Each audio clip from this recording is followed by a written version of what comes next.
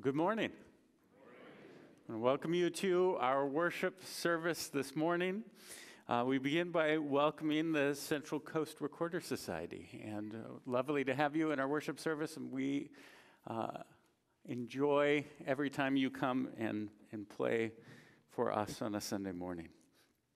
This morning, as we enter into our time of worship, just a few quick announcements. One is that Jan Fadden, our parish nurse, is here and will be available following our worship service to answer questions and provide health checks. The log sale was yesterday, and I'm happy to report that they brought in over $4,100, but along with that, there is still more opportunity to following our worship service this morning. So I encourage you to go over after worship and find something wonderful and support our log students. Along with that as well, there was a plant sale, a succulent sale, and they brought in, probably by the end of today, it'll be over $400 in plant sales. And so that's absolutely wonderful.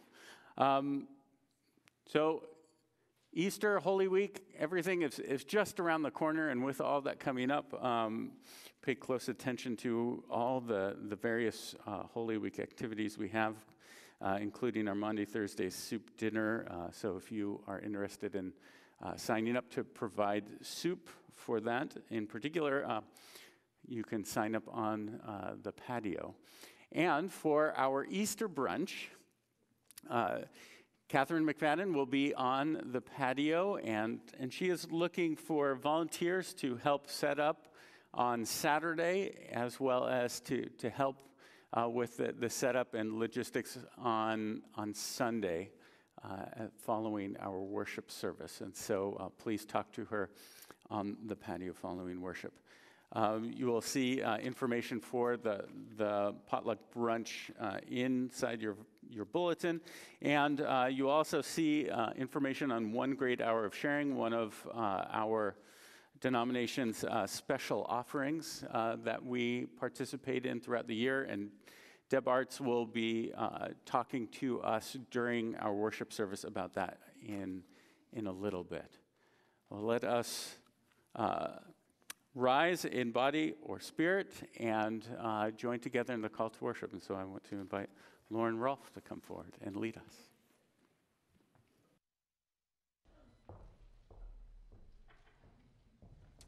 How can a young person stay on the path of purity? By living according to your word. I seek you with all my heart.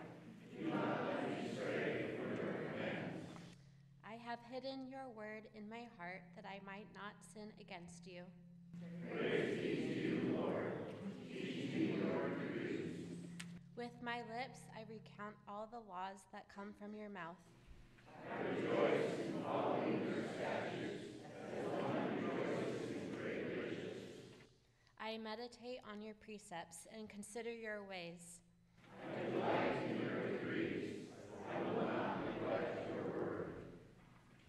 Please remain standing as we sing our hymn of praise. All creatures of God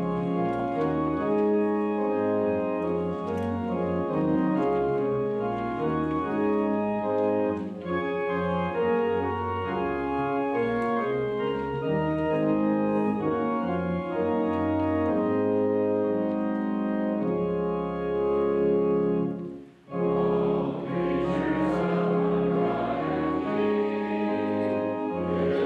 up your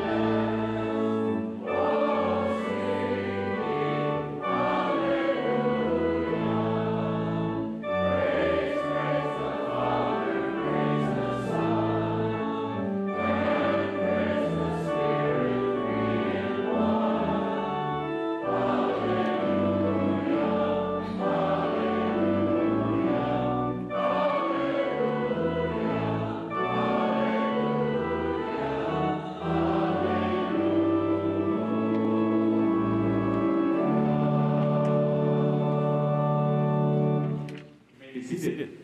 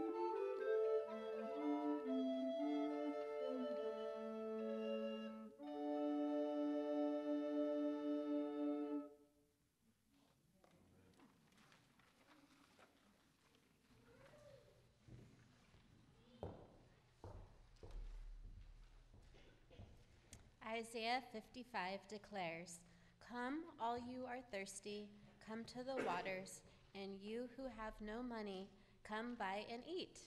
Come buy wine and milk without money and without cost." Considering God's abundant grace, let us pray, first silently and then with the words printed in the bulletin.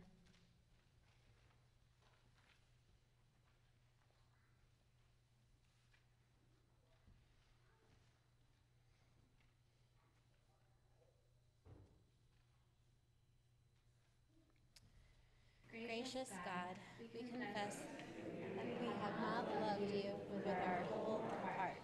We want to earn our salvation on our own terms, forgetting that you have loved us since we were born. Forgive us because we do not trust you completely. We do not follow you wholeheartedly. We confess that we cling to old patterns and worldly ways that you have commanded us to give up, to be a new creation in Jesus Christ. Have mercy on us, Lord. Restore to us the joy of your salvation. Amen. Scripture reveals your mercy, O Lord. The Lord is merciful and gracious, slow to anger, and abounding in steadfast love. He will not always chide, nor will he keep his anger forever. He does not deal with us according to our sins, nor repay us according to our iniquities. When we turn from our sin and trust in the mercy of God through Jesus Christ, we are assured of the good news of the gospel, that together we proclaim, in Jesus Christ we are forgiven. Amen.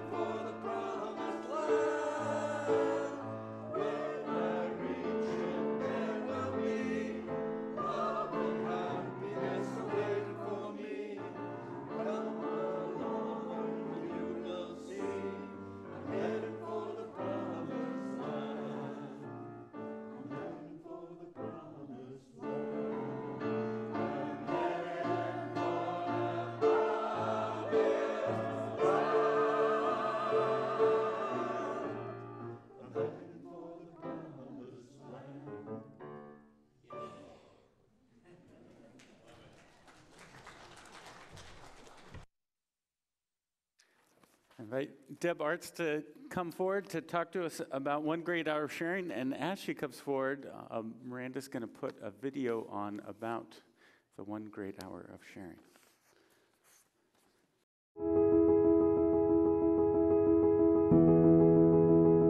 In 1946, Bishop Henry Knox Shirrell of the Episcopal Church set an audacious goal of raising $1 million in 1 hour for world relief. 1 year later, the former UPC-USA and the PCUS, predecessor denominations of the Presbyterian Church USA, joined in, followed by several other denominations in 1949. At the heart of this initiative was the desire to help those in need, including disaster relief, refugee assistance, and development aid. Today, the One Great Hour of Sharing stands as the single largest way that Presbyterians come together to bring their first fruits to benefit God's world. Over the years, countless lives have been transformed and hope rekindled through the work of the One Great Hour of Sharing. For over 7 decades, this initiative has been vital in restoring hope, rebuilding dreams, and empowering communities to create a world that reflects God's love. It has served as a tangible expression of our thanks for all that God gives us and an opportunity to share our blessings with others. As we celebrate the 75th anniversary of the One Great Hour of Sharing, we look forward to the bright future ahead. We continue to strive to make a difference in the world and to bring hope to those who are in need.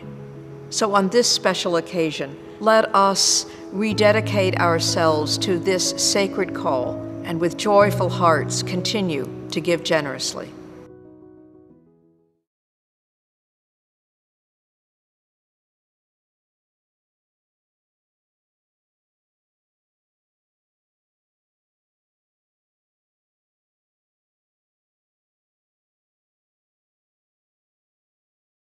All right, well, thank you, Miranda, for finding that video that speaks volumes for this special offering. As we know, our church gives 3 times a year, and this month is called the One Great Hour of Sharing. And as you saw in the video, there's 3 parts to the offering that is collected nationally, including our branch. And as you saw in the video, evidently 32% goes to disaster relief. And as we know, Don has participated. When I was at a conference not too long ago for mission, I ran into Susan, who was doing work in Hawaii, in Lahaina, after the devastating fire there. And it reminded me of so much intensification of disasters, both in our country and abroad, given the climate changes we're seeing now. So that is so critical. The hunger program, starvation prevails, and that is given 36%.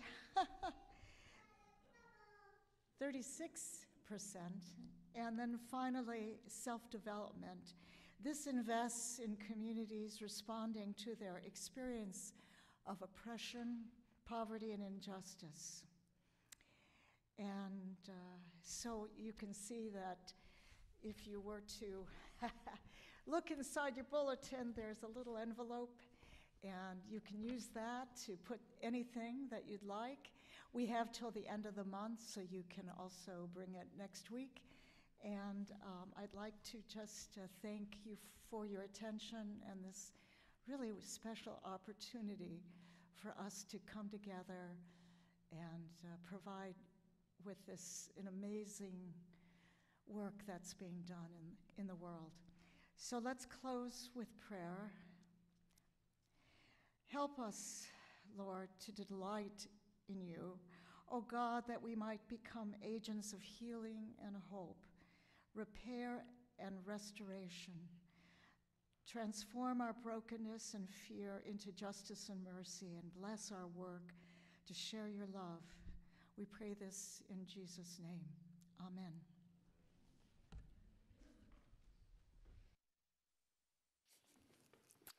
And now may the peace of Christ be with you.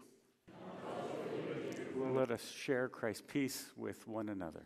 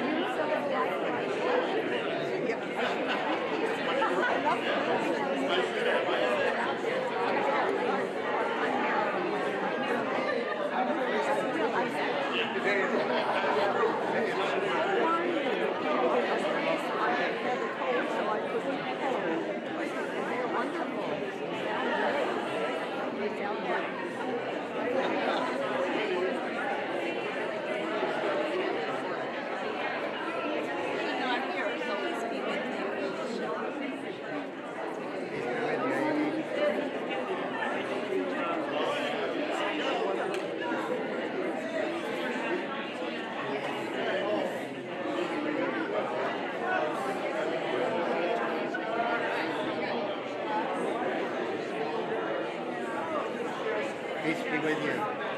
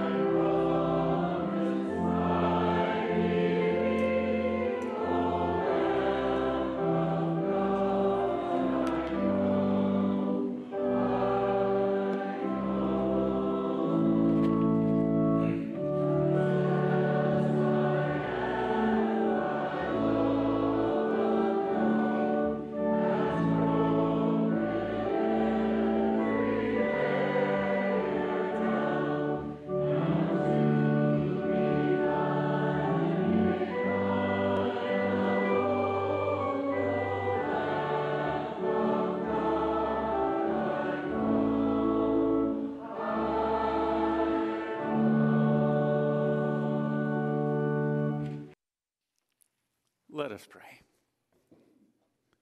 Let the words of my mouth and the meditation of my heart be acceptable to you, O Lord, my rock and my redeemer. Amen. Our scripture this morning comes from Mark chapter 10, verses 46 to 52.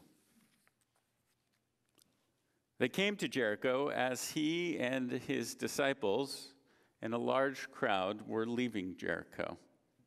Bartimaeus, son of Timaeus, a blind beggar, was sitting on the roadside.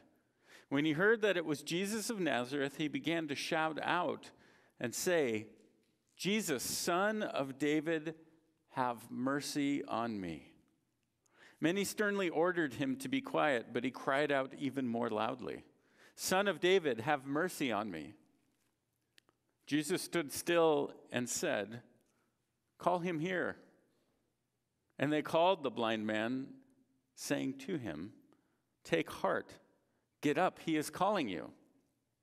So throwing off his cloak, he sprang up and came to Jesus.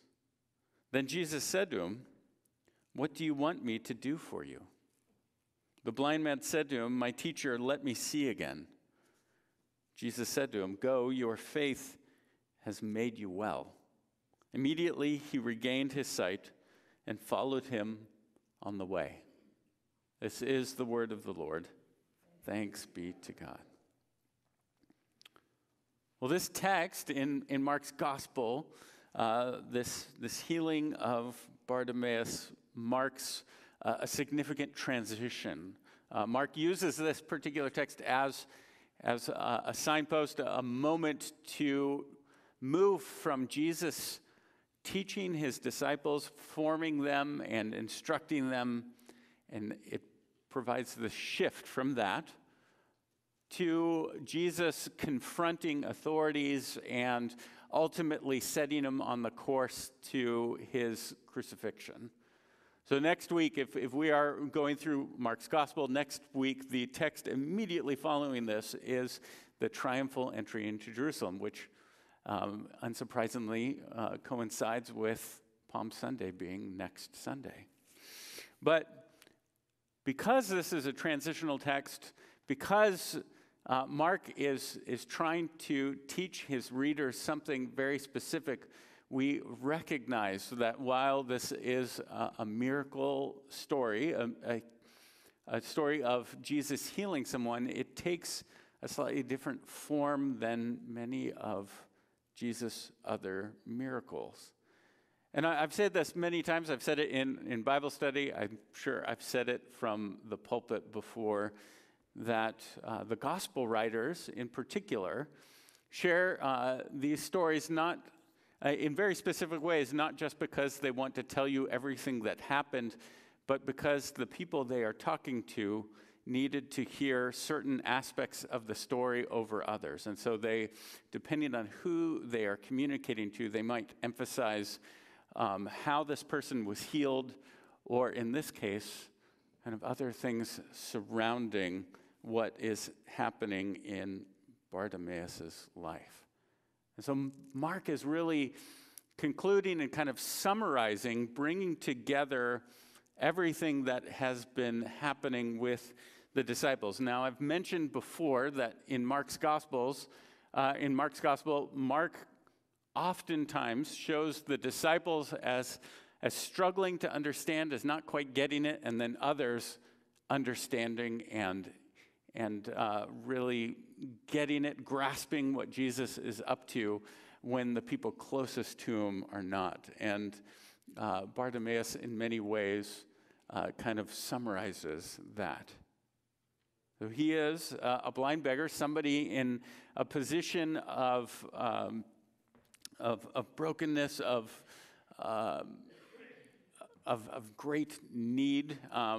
We hesitate to use some of this terminology today when we talk about people with particular ailments because we want to see them in their full humanity. But within the world of the first century, if you were limited in some capacity, that meant you were limited to provide for yourself or for your family. And so if you're blind, or if you were unable to walk, if you were unable to be full-bodied in the sense of working, then you were utterly dependent upon the world around you to provide you anything that you might need. And that often meant simply begging for it. That meant really appealing for just the scraps of the world around you. And so Bartimaeus is in this position. We don't know a whole lot else. We don't know other things about him. And we don't hear speculation as to why he was blind, which is helpful, I think, in this context. Because I think Mark, in some ways, is using Bartimaeus' blindness to talk about spiritual blindness or other ailments that are a part of the human condition. Things that, for instance, we might experience in our own lives that prevent us from fully seeing or recognizing who Jesus is. But Bartimaeus knows his limitations and desires greatly to be healed from them, to be made whole. And so he cries out when he knows that he is in proximity to Jesus. He's in a position where he can't see, but he knows if he's nearby, I'm going to make myself known, I'm going to cry out, I'm going to be persistent so that Jesus will hear me and Jesus will heal me. And we hear that as he cries out, Jesus, Son of David, which is an important proclamation because it is a recognition that Jesus is the Messiah. To call him Son of David is a profound statement, and up until this point, it would be the kind of statement where Jesus would say, you need to be quiet. It's not time for people to hear that yet. But instead, we hear people say, be quiet, and we get the sense that it isn't because he is saying Son of David, but because he's just being annoyingly loud and kind of disrupting whatever is unfolding. That your desire to encounter Jesus is interfering with our plans. This isn't how it's supposed to go. We see this oftentimes, that the disciples and others around Jesus kind of decide for Jesus, okay, this is what we need to be doing, this is where we need to be going, and anything else is going to be a distraction from it. But I love that Bartimaeus will not be quiet for an answer, and he cries out even louder, Son of David, have mercy on me. And this is where we get to the really important part of this text. Because as I've mentioned before, there isn't punctuation in Scripture. In the Greek and in the Hebrew, there's no punctuation. Because of the economy of space and just because of how people wrote at the time, when you look at manuscripts from the first century, it is just a string of letters as much as they can pack into a line, and then it just continues on. And so the only way to know how things kind of break up is to simply be literate enough to hear it out loud, hear the flow of the words and say, okay, this is a sentence, and this is a sentence, and this is a sentence. But because of that, folks like Mark had other ways of showing us what was important. And so when things are repeated in Scripture, in particular threefold, repetitions, are ways that writers used to underline and circle things that otherwise you couldn't do. And so Jesus stood still and said, call him here. That's our first call. And they called the blind man, saying to him, take heart, get up, he is calling you. Really quickly, we have these three calls. And Mark is saying, this This is what this story is about. It is about Jesus calling people, calling disciples. So throwing off his cloak, he sprang up and came to Jesus. He responds to Jesus' call in his life. Jesus asks, "What can I do for you?" It's one of those moments where I think in the Gospels we understand Jesus totally knows what's going on, but the question always needs to be asked. What do you want me to do for you? And he says, "My teacher, let me see again." And so Jesus says, "Go, your faith has made you well." We hear that immediately his sight is regained, but we don't get this emphasis on his blindness being the most important thing happening here. But he's made whole. Jesus has heard his cries, has called him to him, has said, your faith has made you well. We are told he regained his sight immediately, and even more importantly, he followed him.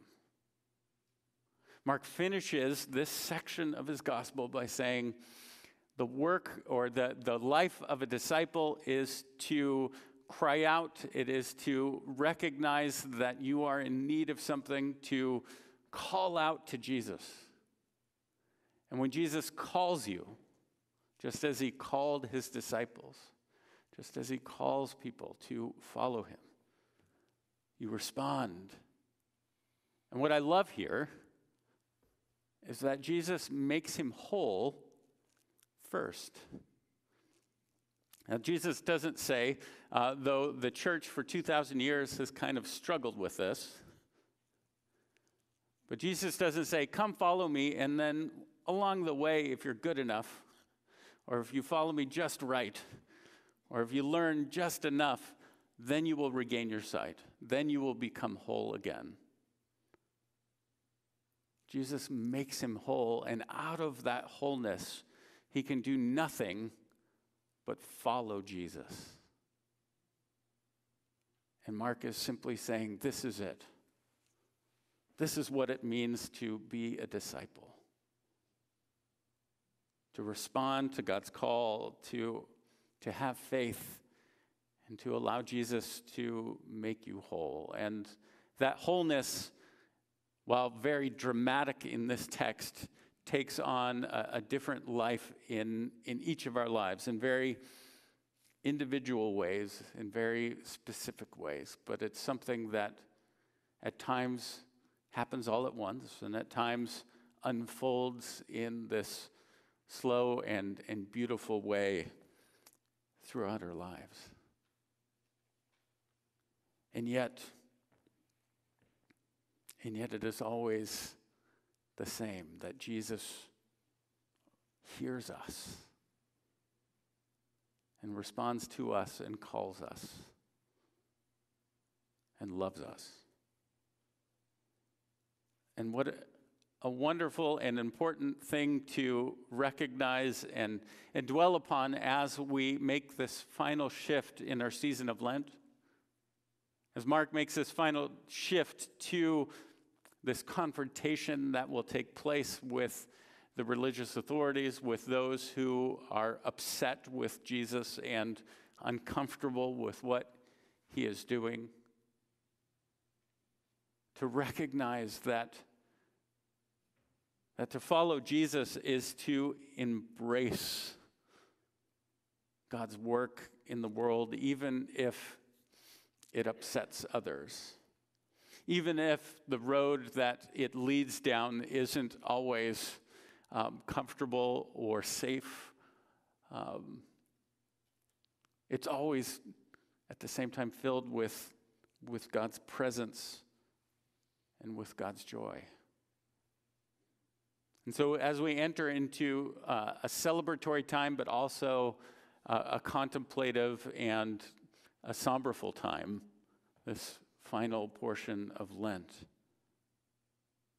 we do so joining with Bartimaeus, saying, here I am, saying, I want to follow,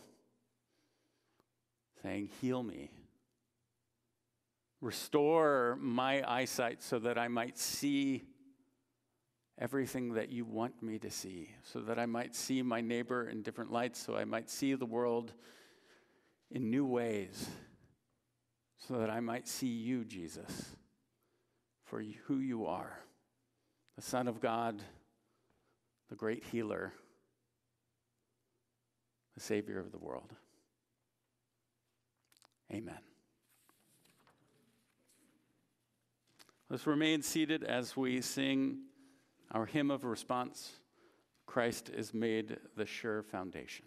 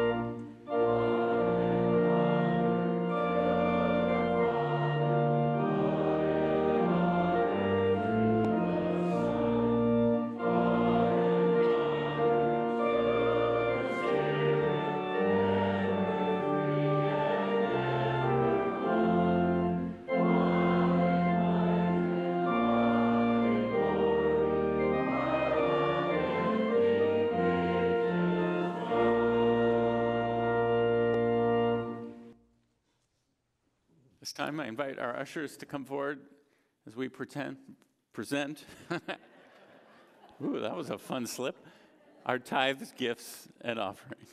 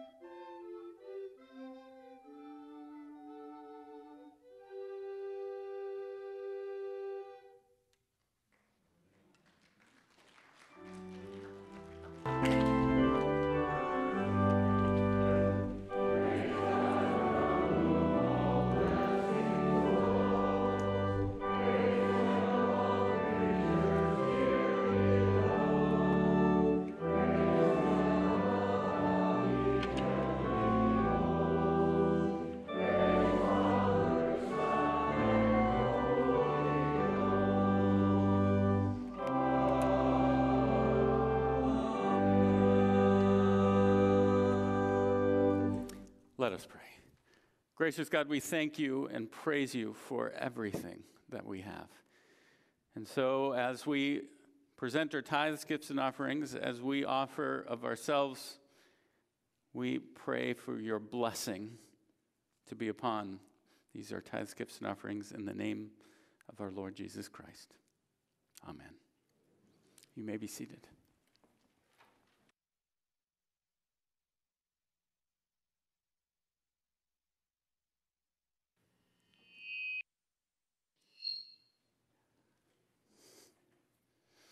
These are the prayers of the people.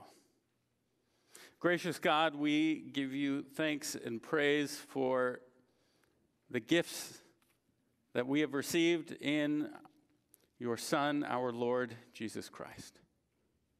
We thank you that through him we have been given new life, and pray that you would continue to overflow in our lives through the power of your Holy Spirit. We come before you in prayer and praise with weary hearts because we are surrounded by so much need. Lord, in a world filled with division, in a world filled with so much tension, with war, famine, with so much brokenness around us, we pray for your will to be done. We pray for your healing hand to be upon our nation and upon all the nations of the world. We pray this day earnestly that your peace would be made known. O Lord, open our eyes and our hearts to the ways in which we can be agents of your peace and your grace this day. Lord, we lift up those who are sick and suffering, and we pray for healing of their mind, body, and spirit. Lord, we thank you for the ways in which you have gifted others for the sake of healing. And so we pray that you'd continue to work through doctors, nurses, and many other healthcare providers. Oh Lord, continue to bind us together as your people that we might proclaim to the world your goodness. And Lord, we thank you once again for your Son Jesus, in whose name we pray and with whose words we continue to pray. Praying, Our Father, who art in heaven, hallowed be thy name. Thy kingdom come, thy will be done, on earth as it is in heaven. Give us this day our daily bread, and forgive us our debts, as we forgive our debtors. And lead us not into temptation, but deliver us from evil. For thine is the kingdom, and the power, and the glory forever. Amen.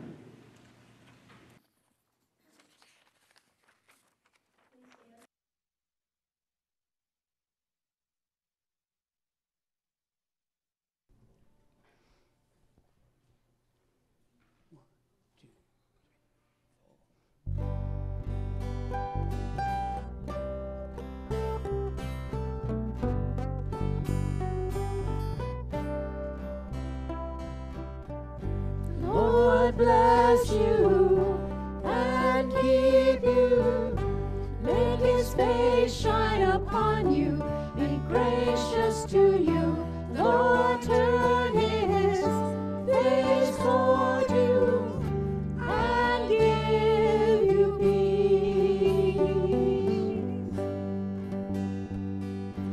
Amen. Amen. Amen. Amen.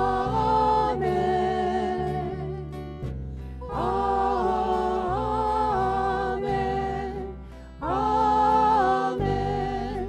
Amen. Lord bless you and keep you. Make his face shine upon you. Be gracious to you. Lord, turn his face toward you and give you peace. Amen. Amen.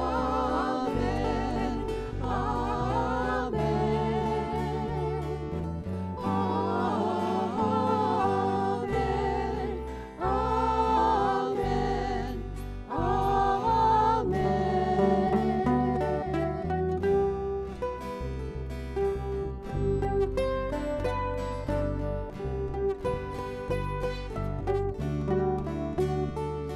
May his favor be upon you and 1,000 generations, and your family, and your children, and their children, and their children. May his favor be upon you and 1,000 generations, and your family, and their children, and their children, and their children. May his presence go before you, and behind you, and beside you, all around you, and within you. He is with you, he is with you, in the morning, in the evening, in your coming, and your going, in your weeping, and rejoicing. He is with you, he is for you, he is for you, he is for you.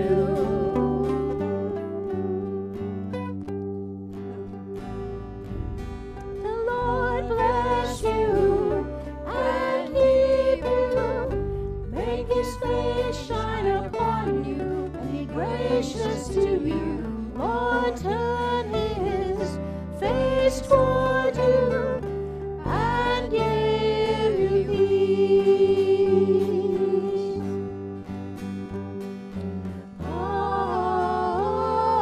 Amen. Amen. Amen.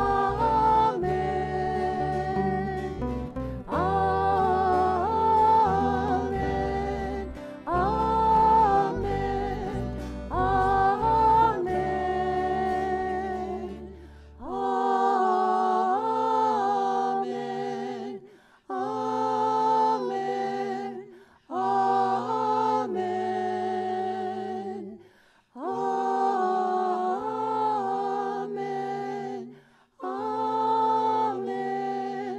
Amen.